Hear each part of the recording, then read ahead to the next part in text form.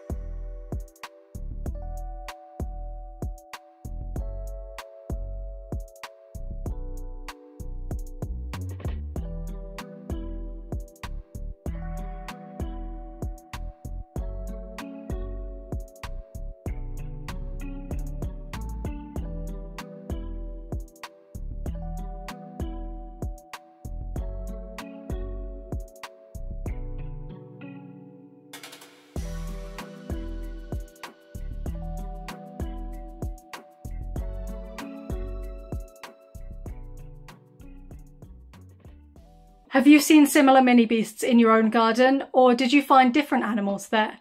I'd love to hear about it either way. And don't forget to subscribe to follow along with the rest of 30 Days Wild.